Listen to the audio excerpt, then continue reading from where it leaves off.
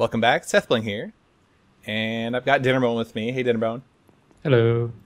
All right, so this is a very special video. Dinnerbone has crafted a unique binary just for me of Minecraft, and I'm the very first person to test the Twitch one-click live stream integration. So if I go to my options, we have these broadcast settings, all these compression and bandwidth and all this stuff. In my controls, there's a bunch of settings down here for different keys under streaming. F7 equals F6. And so if I press that F6 key, it should bring up the live stream. So hopefully in the video it shows up. In the upper right hand corner, there's a record button, or sorry, record icon that indicates that I am streaming. And I am actually live streaming now to my Twitch page.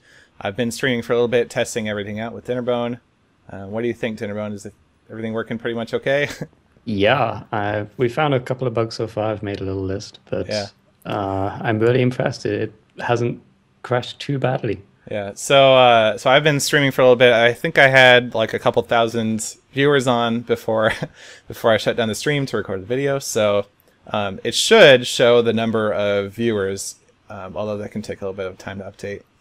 So I guess while we're waiting for that, I can go over some of the options that are in here. It's pretty cool. There's quite a bit. So if we go back to those controls, we'll see there's three things you can do. There's start and stop the stream. That's defaults to F6. Pause and unpause the stream. That's F7. Show stream commercials defaults to F8. There seems to be some sort of bug where the commercials are not working. So I'm sure Dinnerbone will look into that though. But that'll be worked on. That doesn't really impact the functionality that majorly. You can always go to your dashboard. Oh, I have 7 viewers.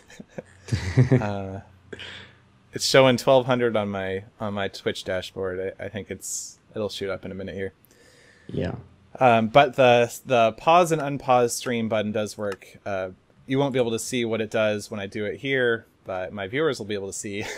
It basically plays a little Twitch logo, and it mutes my microphone and the system sound and everything.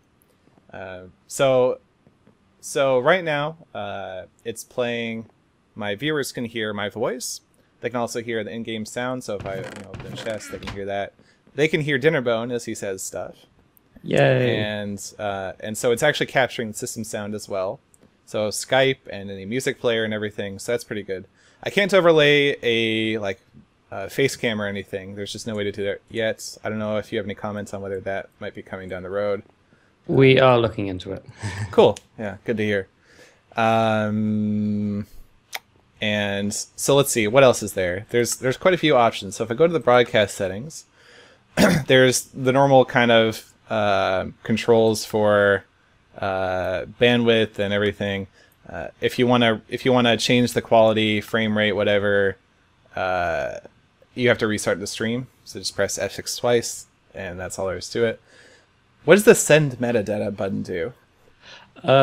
Basically, this is a new feature Twitch are working on where the game will tell Twitch about like when you're in combat or if you got achievements and stuff. And later on, you'll be able to see this as you go through a video.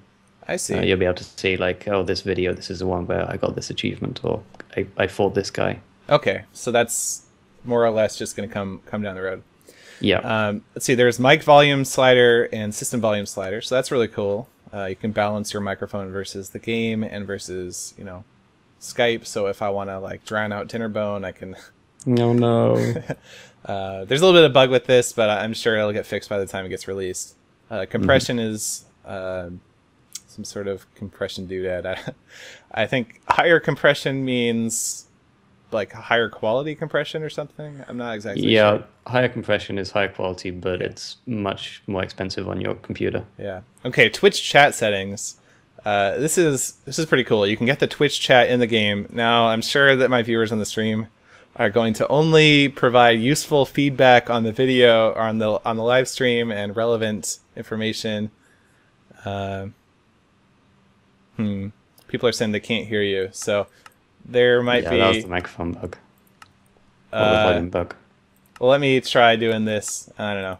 It's not really that important, I guess. I'm sure they can hear you on my video. So, all right, Twitch chat settings. So I can go ahead and enable this and it'll actually pull the chat from my Twitch page, and and then people can chat. Now it's kind of cool actually. You can use the signal sign code, and we saw there was a cyan comment in the chat, but those work. There's some random text there. I'm sure somebody will do some very colorful text pretty soon. Although, yeah, there's Hey Mom. So that guy got a shout out to his mom. That's pretty cool. Bye, Arcus. Well, he already left, so. If I chat in this mode, it doesn't go to my Twitch page. It just goes to the, just to the server. So, if I want to actually, chat to the Twitch stream, I have to go to the web page. Kind of cool is you can click on a user's name, and it gives you options to timeout or ban them. You can promote to moderator, you can unban, etc.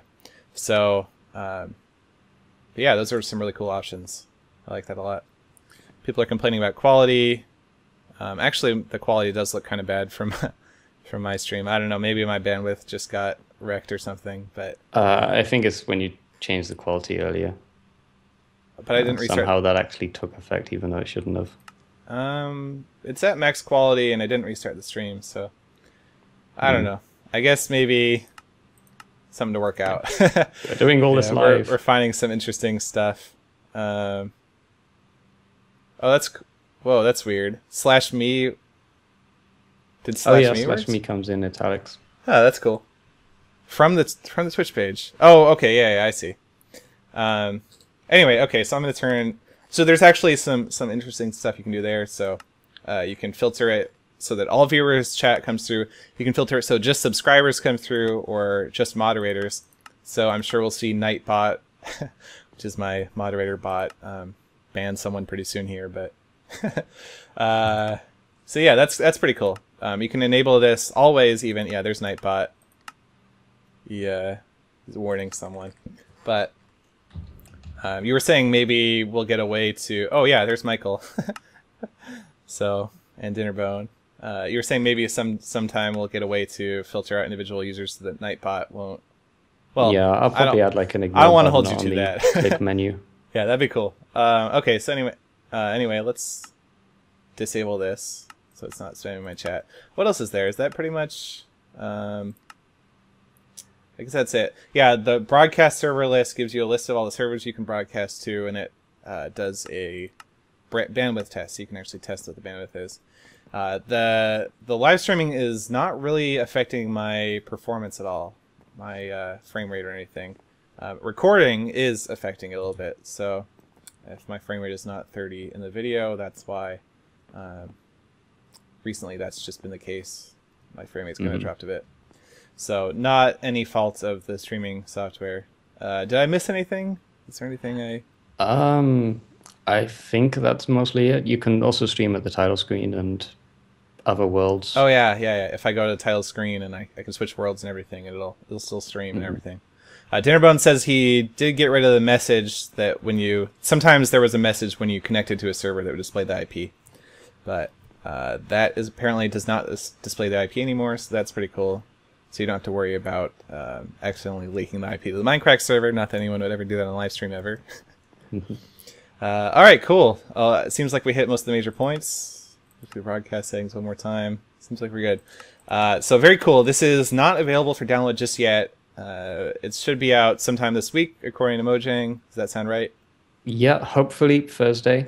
Not going to say for final, but hopefully. Cool. Well, definitely some awesome features. I think a lot of people are looking forward to this a lot. All right. Well, thanks Dinnerbone for joining me for the video, and thanks for watching.